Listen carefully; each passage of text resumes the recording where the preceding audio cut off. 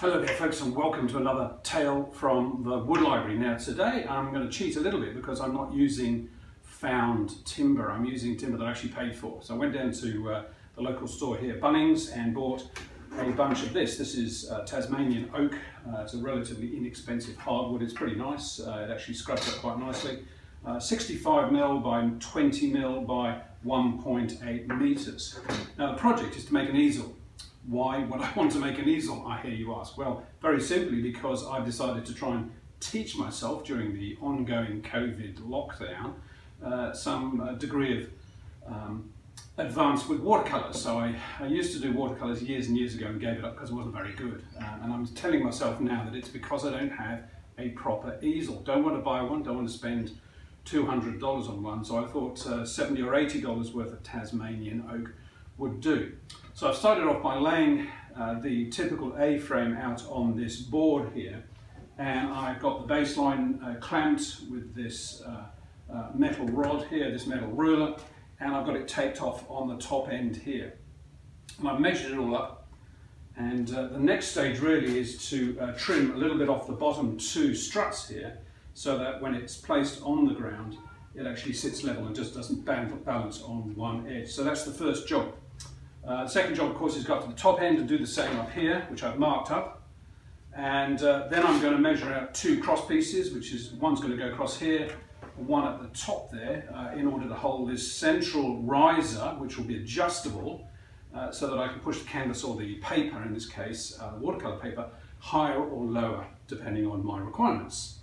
Let's see how it goes.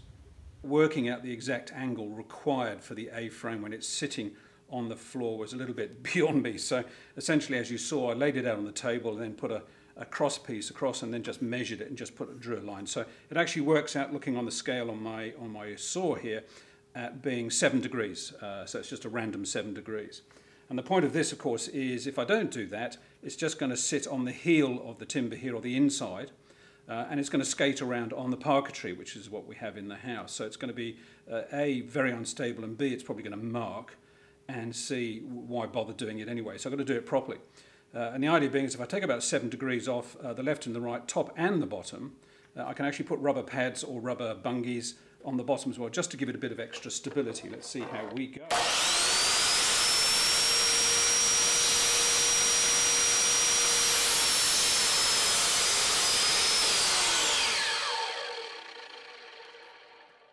There you go. So it's not much, it's just a tiny little wedge there, but hopefully that's going to make all the difference. Okay, just to make absolutely sure that I've got my measurements correct, what I've done is I'm just going to saw down the length here. I've got the one that I've already cut here, and I'm going to use that as a template, just in case my measurements are slightly out, so that at least I know both lengths of timber are going to be exactly the same length. It's kind of important.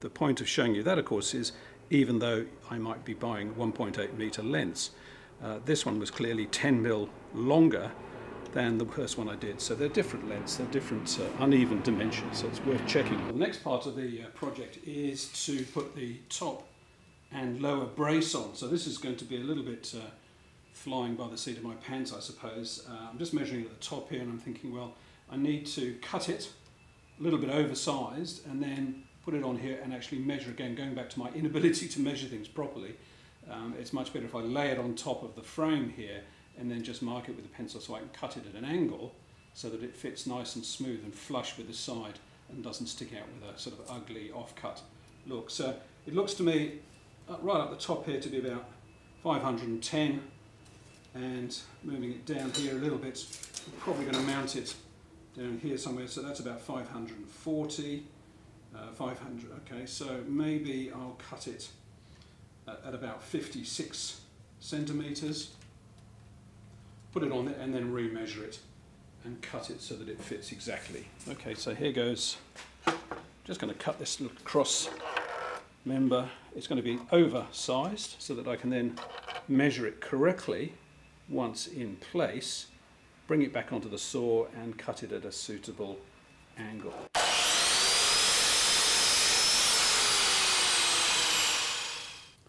So now I've got both my cross pieces laid over the three long stretches of Tassie oak that make up the A-frame. You can see here's the bottom one that stops at 450 from the floor, and then if I just swing the camera around, you'll be able to see the top one, and you can see that it's grossly overcut. We've got far too much timber there.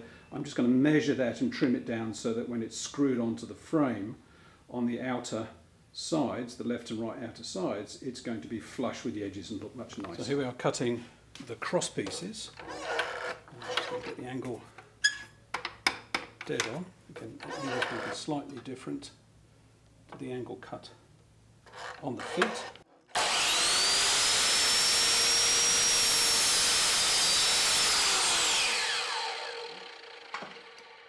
And this angle, of course, is the other way around. Resize that.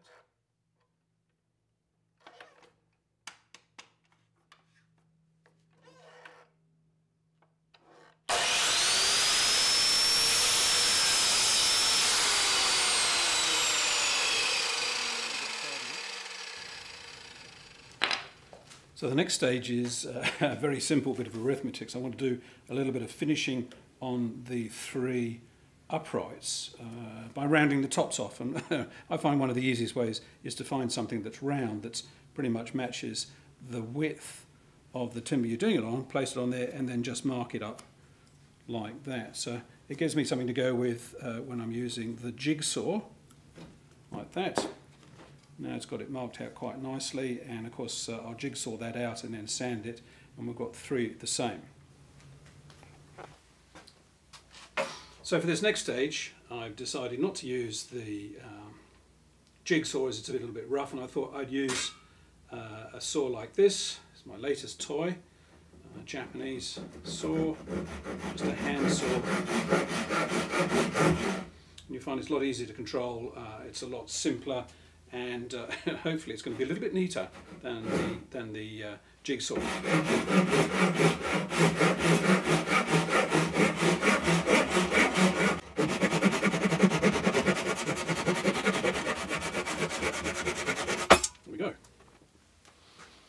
So I guess it's pretty obvious the next stage is to try and smooth out my rather lumpy cutting technique to cut a semicircular or rounded tip to the three uprights.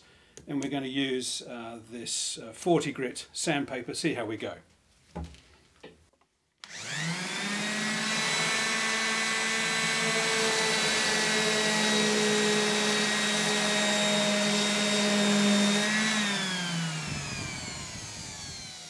So that looks like, pretty much looks like it's going to do a fairly good job. Let's see what it looks like when we're finished. So the next step, of course, is to countersink for the screws. And have to be a little bit careful here because we've got 20mm Tassie oak, and so when I'm screwing these together it's effectively 40mm, and I can't use 40mm screws because, as Murphy's law says, they will actually poke out underneath.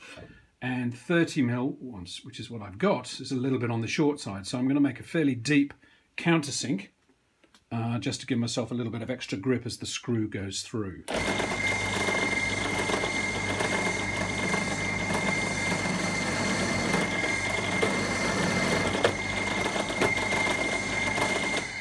So I guess something like that. It's a little bit more than I would normally do. But as I say, it'll give the 30mm screws a little bit more bite and structural strength.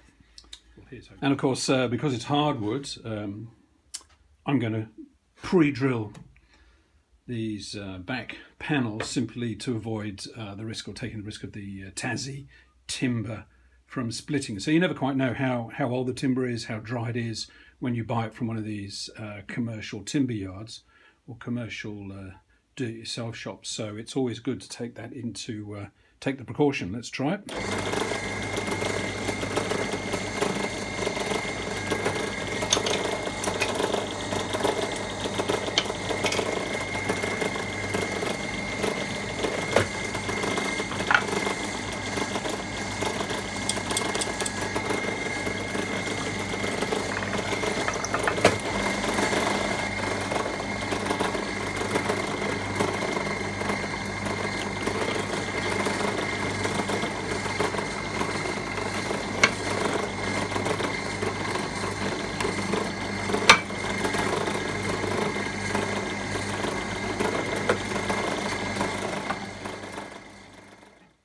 So that seems to work quite nicely. As you can see, they're fairly deep countersink holes, and that means hopefully the slightly shorter than necessary screws are going to poke through. And one thing I have learned from experience, bitter experience of course, is when you do this, of course, there's a bit of splitting and burst out on the other side. And it's a really good idea to get your sander, or just, you know, rubbing it here, but get your sander and give it a good polish over, just to remove all these tiny little bits. And that helps, of course, the timber, when it's being screwed together, to fit flush onto the surface it's being screwed into. If it's got a little bit of chipped timber split out still underneath there, you're never going to get a really clean, really good glued and screwed finish.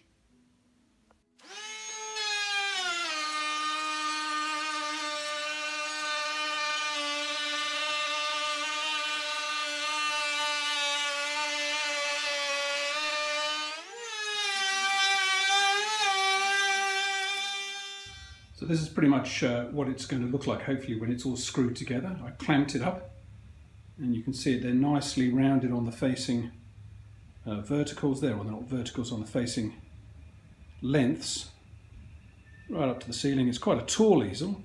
I suppose I'm over 6 foot, so it needs to be fairly tall. And it's a good idea just to do this, to make sure that it's all going to fit, and that the angles I've cut on those cross pieces are nice and flush with the edges either side. And I'm pleased to see that the angles cut on the feet as well match the angle once standing up, so there's no room underneath there, and they'll sit nicely on the floor.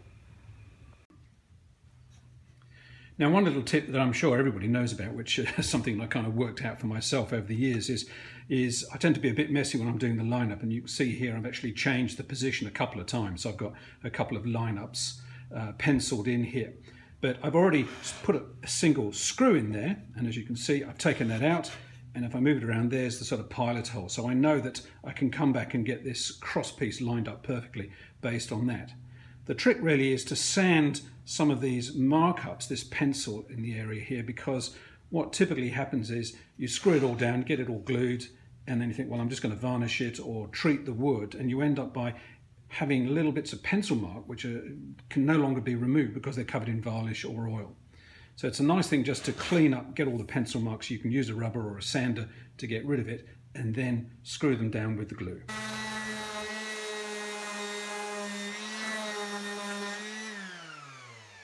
Now, one thing that I was hoping that was going to be okay was the ability to put my little 3-screw hinge on the back of the easel like that, and not have it interfere with the screws that are actually holding the centerpiece up. And so luckily I think I can get away with it. Otherwise I would have had to put an extra block in, probably down here like that, and put the hinge onto that, which is quite possible as well, but I think I'll try and get away with it by putting it in here.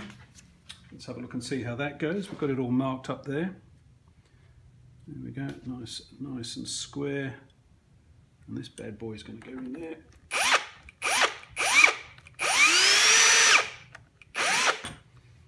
So it just goes straight in. And put a second one in. Marvellous. So it doesn't really have to bear any sort of weight. It's not weight bearing at all. It's just as a pivot for that back support, that back stand part. There we go. And now we just need to attach that back stand to it, and we're almost good to go. So there's the hinge now, we've got that in place. So we're pretty much good to go to stand up. The next thing we have to do is the adjustable risers that can be shifted up or down, top and bottom, to accommodate different size canvases or drawing boards or whatever I'm using. So the next stage is to cut 4 short pieces based on the size of that, and use these as clamps to hold the shelf and therefore the canvases in place. Well, that's the idea anyway. So now we've got 4 blocks, as you can see here, and these are going to be used as clamps, 2 per clamp. To make them look a little bit more attractive, I'm going to round off the bottom corner on all 4. So that in profile, when they're actually screwed onto the easel, they look a little bit nicer than just a rectangular block of timber.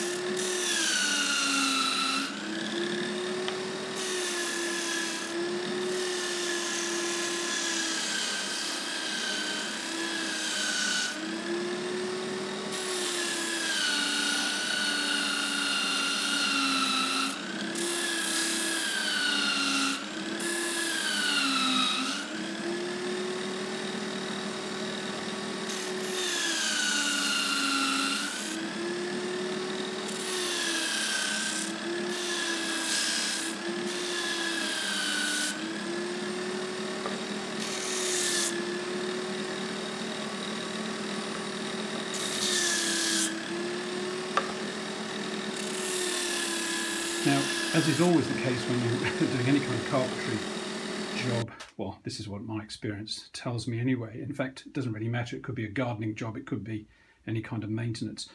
You do something and then you sort of talk to somebody, or you read something, or you look it up on the internet, you find there's probably an easy way of doing it, or a cheaper way, or both. I've kind of just hit that here. This is the back panel that is going to become part of the adjustable shelf to hold the canvas or the drawing board in place.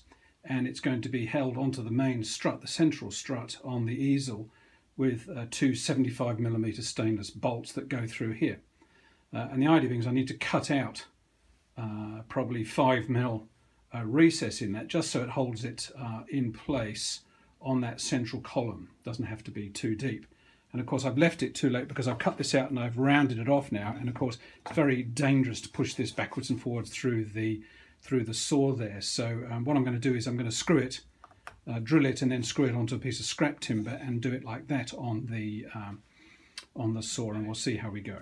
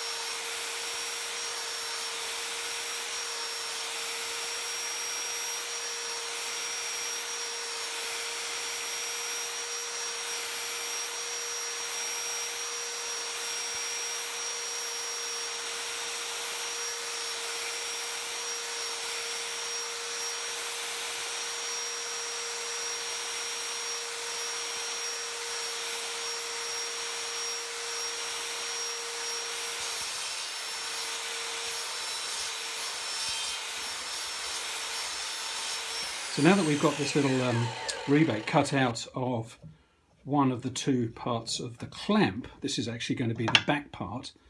We want to drill through there so that we can actually put the bolt all the way through like that, and so that it registers nicely with the front part. But of course it's going to be, in real life, it's going to be like that from the front. But because I've already got little holes drilled in here, I'm just going to drop this drill bit straight through. Just make a slight adjustment to that, and it should be good to go. Okay, it's looking nice. So I'm just going to put this in here. There we go. So I've now just got the bolt in position there, just to hold it in register when I put in the second drill hole.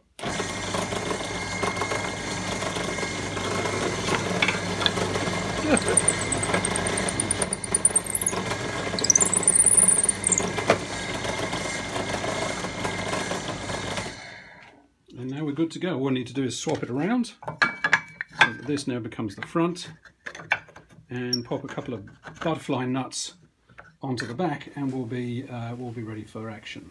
So this is pretty much what the finished product is going to look like. I'm going to sand around here a little bit just to make it a bit smoother and a bit more attractive. And I did make a mistake in the bolts that I bought.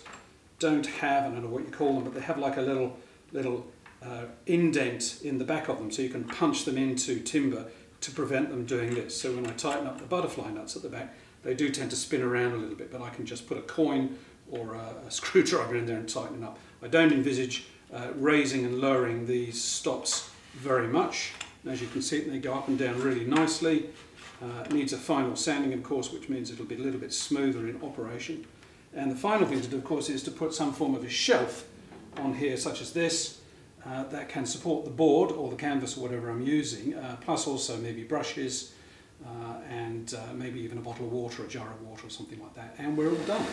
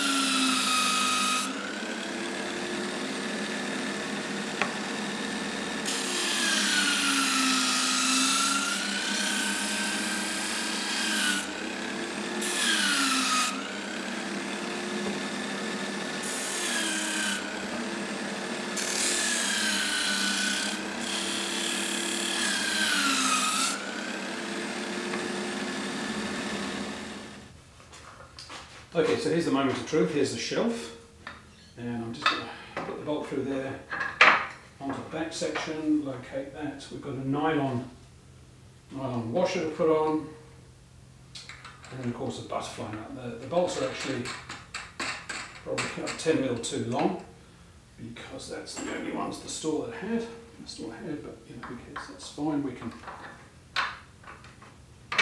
probably chop them down later if I wanted to, but they're not in the way there unless I try and collapse and lay this easel flat on its back. It's not going to be a problem. And there we have it. So here we have the final touch, I suppose. We've got two pieces here acting as shelves essentially, but also to hold up or restrain the canvas or the drawing board. Allows me to slide up and down, just loosening the two butterfly nuts behind here. That seems to work quite nicely. Let's just push it down a little bit and tighten them up. So my only regret is the bolts that I got here are just flat bolts. They're flat heads. They don't have that little recessed cross in the back of it, which you normally hammer into the timber to avoid the nut from just turning and turning. But as it is, you can see that it's pretty straightforward here, and only takes a couple of twists. The thing doesn't have to be rock solid because it's not supporting a huge weight. But other than that, I'm pretty pleased with it. The only other thing to do is to include a piece of string between the bottom section and the back, the support, just to make sure that it doesn't go flying on a slippery floor. And then we're done.